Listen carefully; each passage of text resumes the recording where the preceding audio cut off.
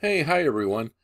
This is Scott, your Northwest geology guy, and today I'm attempting to do something that's probably the hardest thing I've ever done.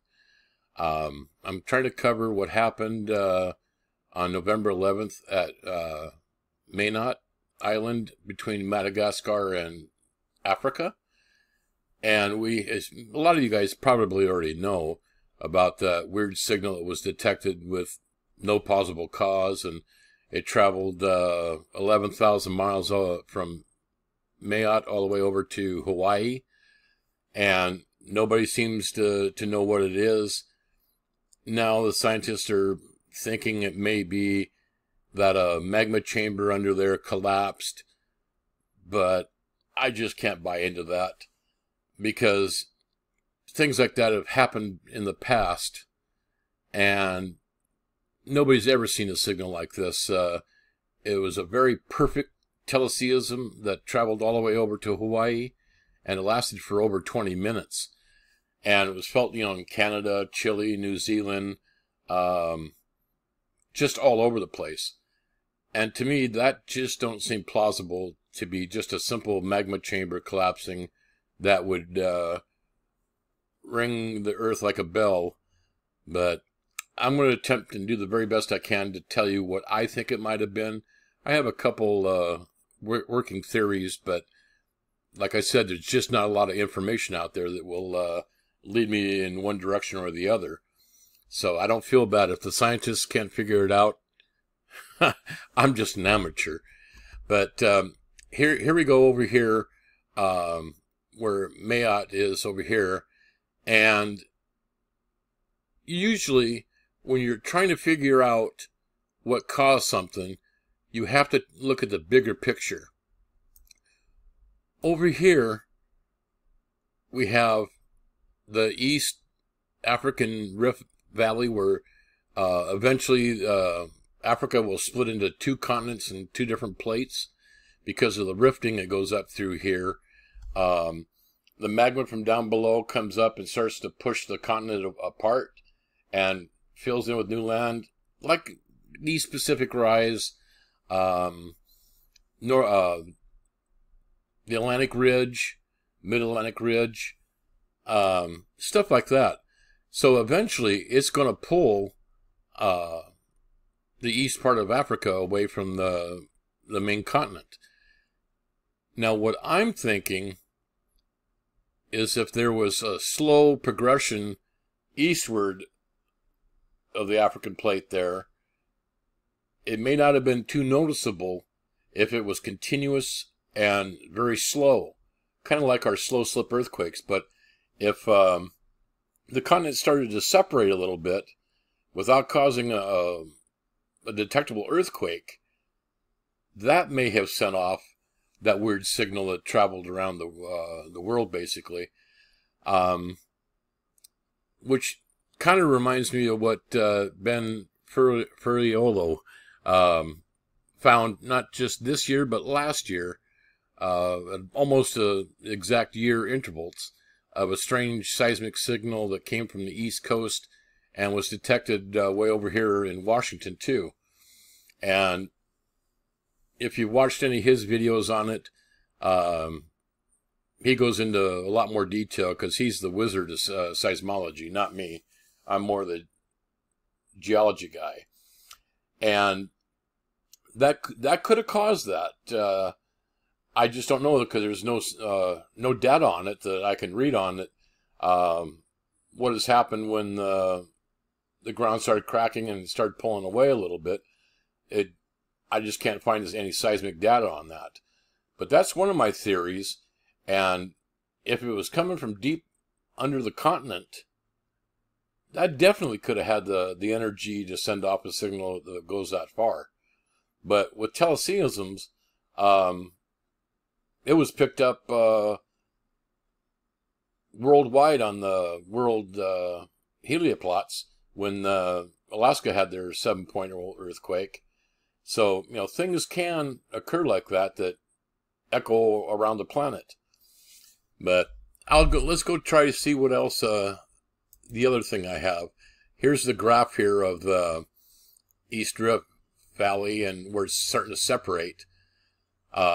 Which, if you look, I can't move that, but Mayotte is down here on the right-hand bottom corner, and that's not that far away. So if they were trying to place where it started, that's not really geographically that far away. So let's go on to the other one I have here. And this is a video that shows the ground cracking here after some heavy rainstorms. It helped lubricate the fault here and pulling apart.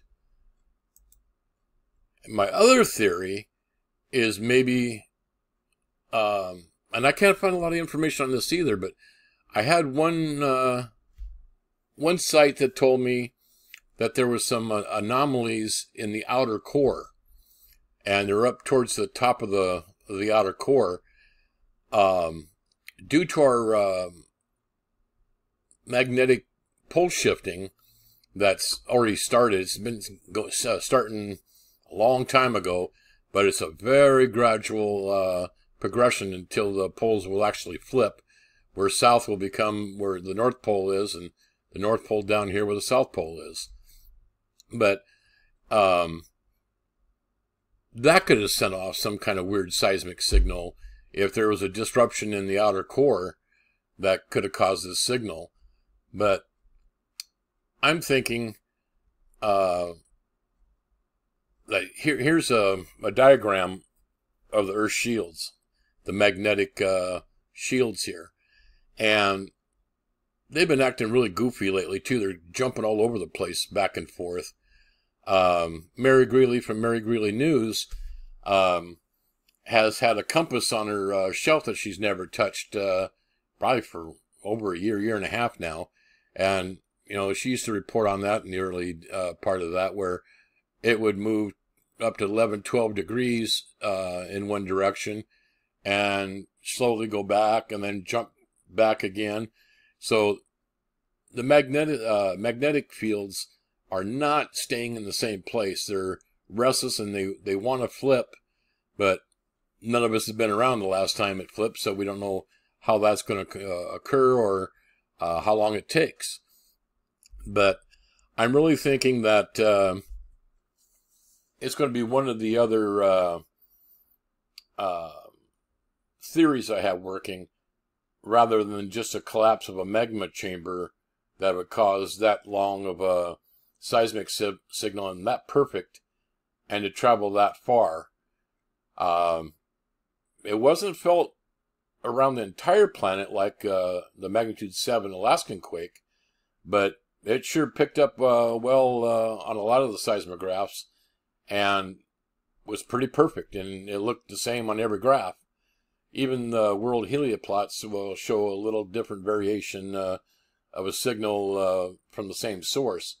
So it's just very, very odd. I've put so many hours into this searching. At work, on my phone, I'm reading things, trying to figure out what information I can dig up on it. But this is still relatively very new and very unique, because even the world seismologists are stumped. And you know, when professionals are stumped, they're not going to want to look stupid, so they come up with a theory that could be kind of plausible, but they'll run with that just so they don't look stupid. But I don't have anything to lose. I'm just an amateur. I'm working the best I can with the information that I can find. And thank God for the internet now, because we can find all kinds of information if you know where to look. And I've been doing this for a very long time. I was very interested at a very early age. I was 6 when I happened to open up something you guys probably never seen, an encyclopedia. And I saw a night picture of a volcano erupting, spewing lava up out of the cone, and I was just in awe. I had to have my mom read it to me because I couldn't read very well, especially big words like that at 6 years old. But I've been really into it ever since Mount St. Helens woke up before the 1980 eruption, and been very interested in the Cascade volcanoes, and a lot of the volcanoes are famous ones around the earth that are very active. But when the internet came out, oh my God, that has been such a gift from God for researchers that you can find almost anything except for what happened at Mayotte. But I'm going to continue to research this. I know Ben did his report on it. I know Ben is probably going to still be looking into this because that's his main love is seismology, and this has seismology all over it. So I will post another video as soon as I have more to report on. I'm not holding my breath that we'll actually ever find out what that was until maybe it happens again and somebody has some better data. But I would like to give a shout out. I can't remember the gentleman's name from New Zealand, that he's also an amateur. He's the one that detected it and brought it to everybody's attention. The so-called professionals never saw it. And I know Ben even contacted the YVO, the Yellowstone Volcano Observatory, with the information and spoke to the lead scientist in charge, Michael Poland. And he didn't know what he was talking about. And he was going to give it over to his seismologist, and he still hasn't heard back. Because when they can't figure out what it is, they either ignore it or come up with some lame excuse that is easily not what it's supposed to be. They're fibbing to you. But okay, guys, I'm going to get out of here, get back to doing some research, and I hope to see you back on my next video. Please don't forget to subscribe and click on the bell to get further notifications of new videos coming out. And make sure you like it, share it with your friends, and put your thoughts down in the comments and let me know what you guys are thinking. And let me know, too, this is a brand new microphone I just bought, a desktop microphone. It's not high-end, but it's better than the natural cheapies. So you guys take care, have a wonderful Monday, and I'm out of here.